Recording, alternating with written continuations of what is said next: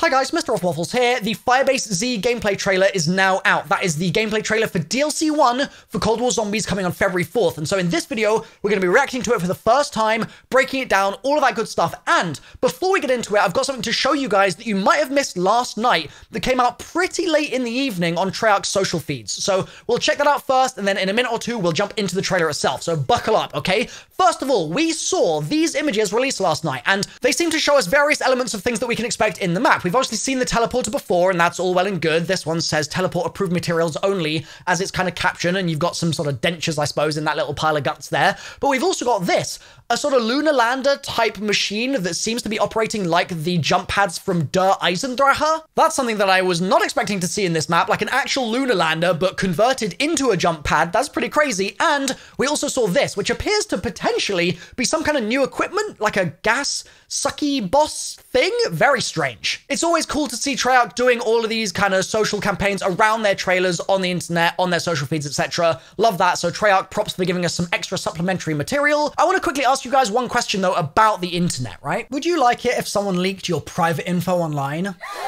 Didn't think so. In the last year, with everyone spending so much more time online, it's become more important than ever to keep track of your own digital security and the privacy of the data you generate. Unfortunately, most people ignore this. For example, up to 80% of you guys have probably made up your own simple passwords instead of using secure password generators. And those simple passwords, like password, then end up getting reused across multiple different sites. All it takes is one data breach and boom, your entire online life is compromised. And so, to help emphasize the importance of keeping your digital personality safe, Kaspersky and Krakatoa have teamed up to create their Safe Expression clothing collection. It's intended to let you express yourself with the theme of digital security and privacy in mind. And you can customize the designs using the chatbot on their site to match your own digital footprint. As you can see, I've done one for myself. I'm wearing it right now, and it's personalized to me. If you want to do the same and shop the Safe Expression collection, click the link in the description and remember to use the chatbot to personalize if you want. Thank you, Kaspersky and Krakatoa, for sponsoring this video. Okay, let's do this. Trailer time. 3, 2, 1. Smash the like button. Let's go.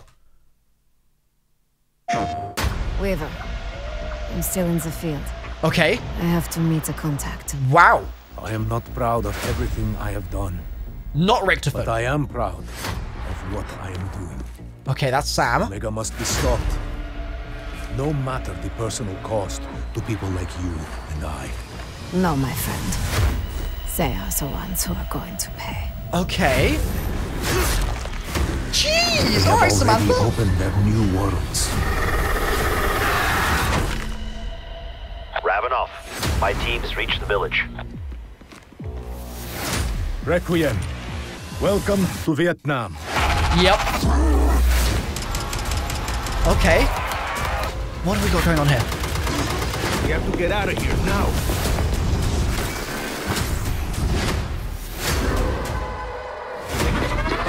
On the move. Wait, the... Oh, he's tall. What is that? Okay, yep. I'd pick up the pace if I were you, for Max's sake. Oh, man.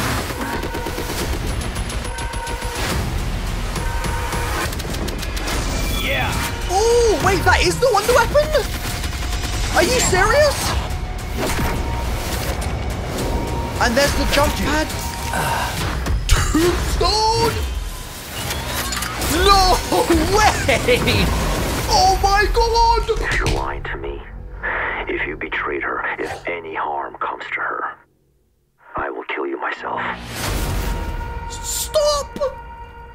What was the... Run it up, run it up, run it up, run it up, run it up, run it up. Right now, right now. I'm actually lightheaded, dude. The Elder Gods are not only in the map, but I guess it's the boss, maybe? And it's blasting ether juice out of its snozzle? Well, like, what is... Dude, I am not proud of everything I have done. I'm not proud of everything I've done. So that's Ravenoff, right? And he's chilling in there. He's going to be interactable with throughout this map. And he is going to be our key to basically rescuing Samantha. He says later in the trailer, time is running out. My god, I can't wait to get back to the ending and watch that again in like slow motion and stuff. Samantha crawling on the roof. Of what I am doing. Omega must be stopped. No matter the personal cost to people like you and I. No, my friend. They are the ones who are going to pay. They have already opened their new worlds. Ravenoff, my team has reached the village. Okay, so we see all the stuff with Samantha, and that is in the past, right? We've already sort of known that that would be the case. We'd be probably seeing some kind of intro where Samantha got to the site and then got captured in some capacity. We don't know exactly how just yet, and we would then have to go in and try and extract her and save her. But I think that, well, okay, let's actually keep it playing for now. Requiem. Welcome to Vietnam. We start to see some really interesting stuff at this point in the trailer. This map looks like it has some massive open areas. Like that area on the right-hand side in this shot looks absolutely huge. It looks huge. There's so much room for hoarding there, which is crazy. They're fighting in this area, right, next to that portal. And then they say we have to get out of here. And just like I said in my video like 2 weeks ago, maybe more now, I had a feeling that we might be seeing a situation where there were teleporters or some kind of transport system between the military base itself and the village, because we already knew in the intel that those two places were likely, well, they were separated. They weren't like directly next to each other. And so I was saying like we might be seeing a fragmented map, and it seems like that's what we see here. They jump into the teleporter and then they go to this sort of military compound. On the move. And that thing, like Magua / something else, looks terrifying. And it looks tall. Like it does not look like it's going to put up a... Well, it's going to put up a lot of fight, I should say. I was going to say it's not going to put up much of a fight, but it looks like it is. It's just running through with all of them shooting it. And then you've got these blue generators. And is that a zombie attacking it? Or is it... No, it looks like a player is interacting with it there. And there's obviously the main kind of ether crystal fuel source, or maybe it's being harvested in that shot or something. And in that shot afterwards, are we seeing some kind of blue energy, like a soul box potentially, flying out of the zombies and heading into that Ethereum crystal generator? And yes, actually, then it seems to emit this big bubble. So maybe that's exactly what we're seeing. And I mean, if this is going to act anything like the way it works in Onslaught, maybe that will end up meaning that there's like a safe area within the bubble, and outside the bubble you can't go there or something. Like, they've got that mechanic in the game. It goes purple in this shot here, the generator, for Max's sake, and they've got all sorts of interesting stuff on the walls, it looks like.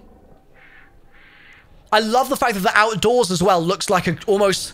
Well, I was going to say almost Grodkrovy, but we also had crash planes on, like, I mean, literally the last map, D Machines, so maybe that's a step too far, but it's just giving me those kinds of, I don't know, just vibes of that outdoor area. It looks really good to me, though. And the sky... Wait, yeah, look! Literally, like I said, it looks like that containment sphere potentially has enlarged and gone to the sort of outside bounds of the map. And that's why we can't leave the map, potentially, is because they're using that as the map kind of boundary, I suppose. It looks like that might be the case there. We've got like an Ethereum bubble that we're inside. And that makes me think, are we in the Dark Ether in that shot? Like, it obviously doesn't look very Dark Ether-like. It doesn't look dark, but is that possible? And then, of course, we see the Wonder Weapon, which we saw previously, but everyone thought was just going to be an MP variant. But I'm guessing it's not. Or I guess it might not be the Wonder Weapon, in fairness. It could still be an MP variant of something. No, I mean... It's got like a purple, it's firing a purple blob. It's a Wonder Weapon. Like, there's no doubt about it in my mind after remembering that it was actually firing like energy bullets like that. And they explode, and that looks phenomenal. And they're like, souls fly out of their bodies, it looks like. That looks amazing. And then there's the jump pad, of course. And those, oh, you go into the satellite dish. That's sick. That looks really cool. Tombstone, of course, as well. And Manglers. Bro, did anyone see that? I didn't see that coming in a million years. I fully did not expect Manglers to be in this map. No chance. I would never have bet on that. Never. And here they are. That's bananas. And then the Elder God, bro. I've been literally screaming about this guy since like a day after the map came out, when Movin and Chaz sent me that clip of the massive monster that they had spotted in the forest, and I was blown away by it and started making story video after story video about it. To see it now, that big, in the playable space, blasting its own face off with a beam of, I don't know what, dude, some Ethereum stuff, that makes me excited. Very, very excited, because that could be a boss fight. That could totally be a boss fight. That could be the boss fight that we've been waiting for since D Machine. And we know in D Machine there were leaked audio files saying, like, the characters were, like, taking down the big guy or something. That could be in this map. We could finally be getting our fight with the Elder God, which would be amazing. Just, please, Treyarch. Do it. Just do it. All right, thanks for watching, guys. I'm going to wrap this video up here.